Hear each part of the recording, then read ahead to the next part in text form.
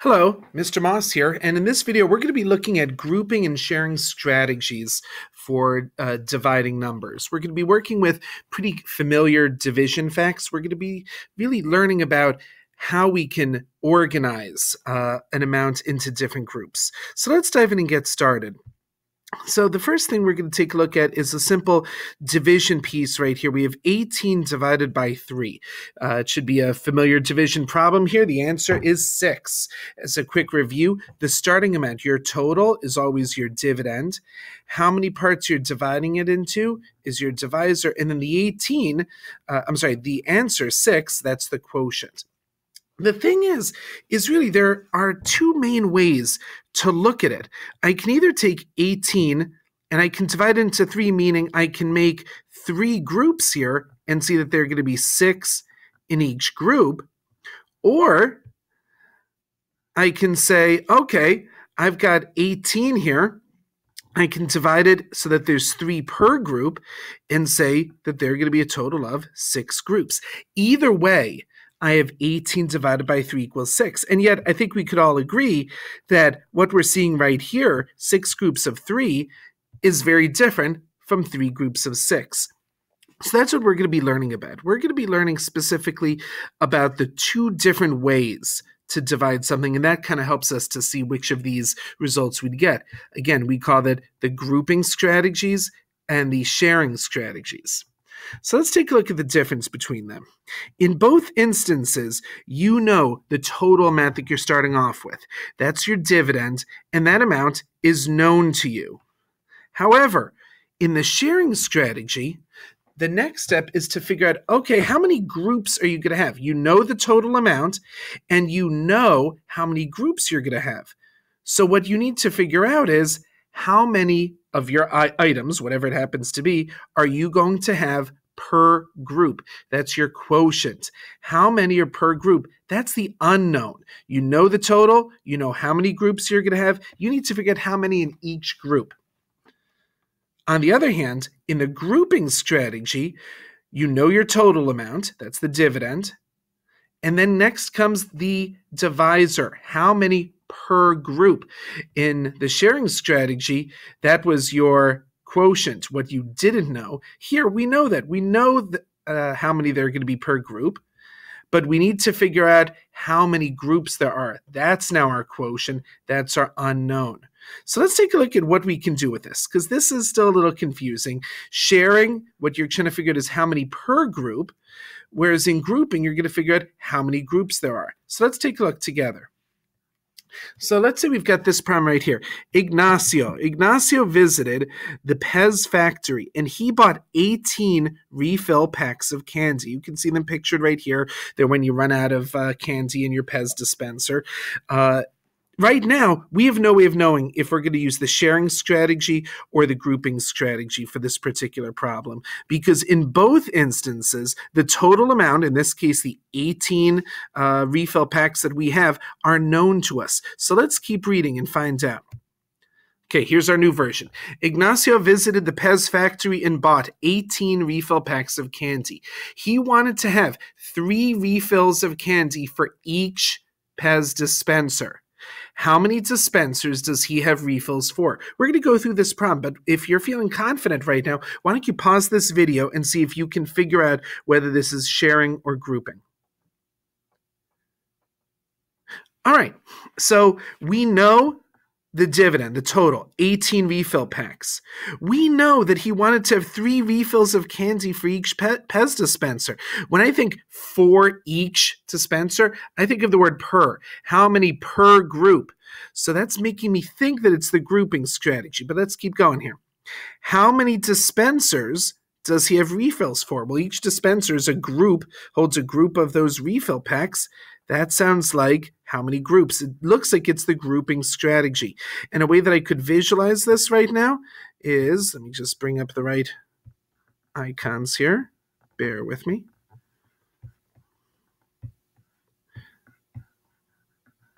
All right, I'll fix this in a minute here. He wanted to have 3 refills of candy for each Pez dispenser. So it tells me we can have a dispenser right here. And of course, now I'm messing this up here. So we wanted to have 3 refills of candy for each Pez dispenser. So we've got 1 refill right here. We can equip another Pez dispenser here, another Pez dispenser here, another Pez dispenser here, yet another Pez dispenser, one number 5, and finally number 6. So it tells us that there are 18 refills divided by 3 refills per dispenser equals 1, 2, 3, 4, 5, 6 Pez dispensers I can have refills for. 18 divided by 3 equals 6, but because I'm figuring out how many groups I can make, I'm using the grouping strategy. Now, on the other hand, let's go down and take a look at another option here. This time, Ignacio visited the Pez factory and bought 18 refill packs of candy, same as before. He shared them between his 3 favorite Pez dispensers. So it's still 18 divided by 3. But this time, I know how many groups. That's known to me. What I need to figure out is how many packs each one gets. How many per group. That tells me that I'm going to use the sharing strategy. And I could, if you look here at the rows here, we've got here 1. This could be filled in again. Sorry about that. 1, 2,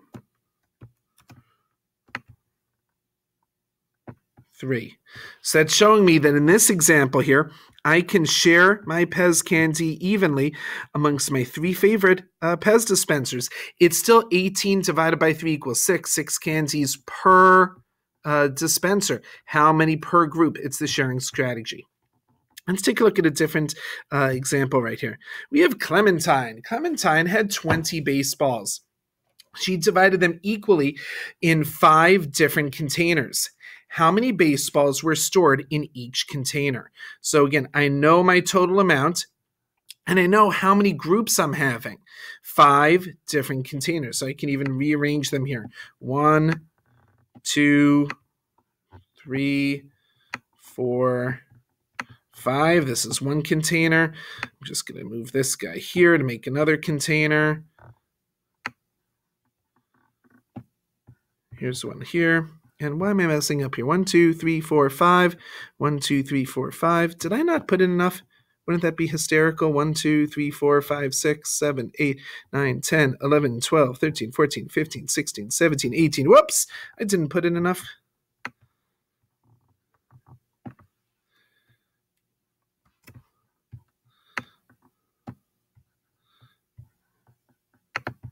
All right.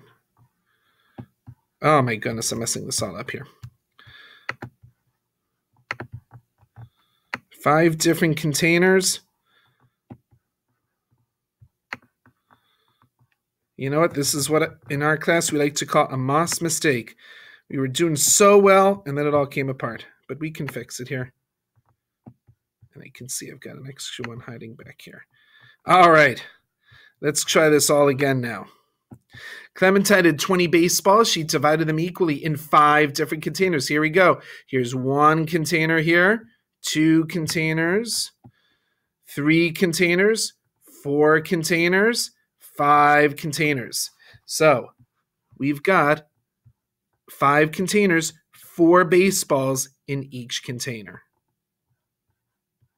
But if I change the wording of this particular problem, we can solve it a different way. Clementine had 20 baseballs. She put 5 in each container. First, let's fix my improper count of baseballs here. We'll just move them up here for a moment. Okay, now here's our 20 baseballs again. Let's try this again. Clementine had 20 baseballs. She put 5 in each container. So now we've got 1, 2, 3, 4, 5. And this is what I was trying to do before here. 1, 2, 3, 4, 5. 1, 2, 3, 4, 5. And 1, 2, 3, 4, 5. All right. So we know that there are going to be a total of 20 baseballs. 5 in each container, 5 per group here. And that tells us what we need to figure out is how many groups, how many containers did she fill with her baseball. We're using the grouping strategy, whereas in the last one, we knew how many groups there were. We needed to figure out how many per group. That was the sharing strategy.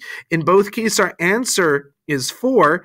It's just that here we're talking about 4 per group, and here we're talking about a total of 4 groups. Sorry about the confusion right there with the number of baseballs. I should have double-checked that. This has been Mr. Moss working with you today on grouping and sharing division strategies. I hope this was a helpful guide for you. Have a great day.